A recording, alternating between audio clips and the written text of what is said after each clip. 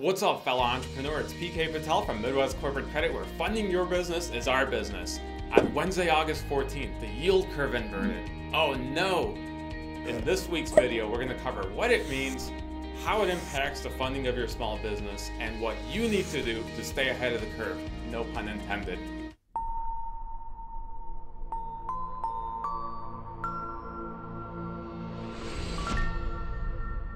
If you've been reading any business headlines whatsoever in the past week, you can't help but come across at least one article that mentions the scary inverted yield curve. First, let's start with a normal scenario. The yield on short-term bonds is supposed to be lower than the yield on long-term bonds because when investors tie up their money for a shorter period of time, they expect a lower return than when they tie up their money for a longer period of time.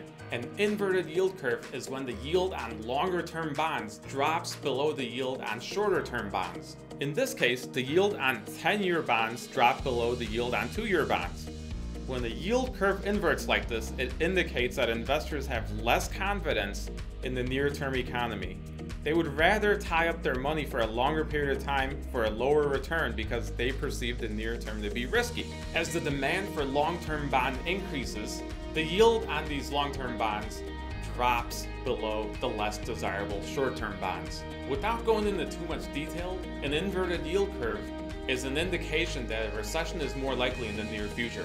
Historically speaking, there has been a gap of 7 to 19 months between the yield curve inversion and the actual recession, with an average gap of 14 months. During a recession, funding is extremely difficult to obtain. Most of you may remember the Great Recession of 2008.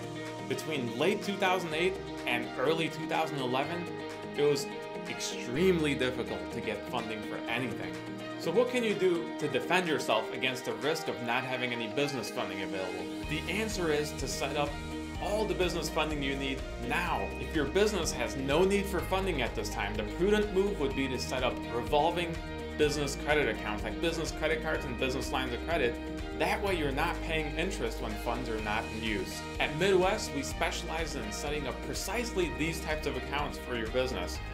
Go to applymidwest.com and click on the green button in the upper right-hand corner to get a free consultation. If you've considered our program in the past, but just for one reason or another haven't gotten to it yet, now is the time, my friend. This time next year, I don't want you to be sitting there not having access to business capital and regretting not listening to PK when you watch this video. Go to applymidwest.com and click on the green button in the upper right-hand corner to get started. If you enjoyed this video, share it with a friend. And while you're here, subscribe to our channel. For Midwest Corporate Credit, I'm PK Patel. Thank you for watching.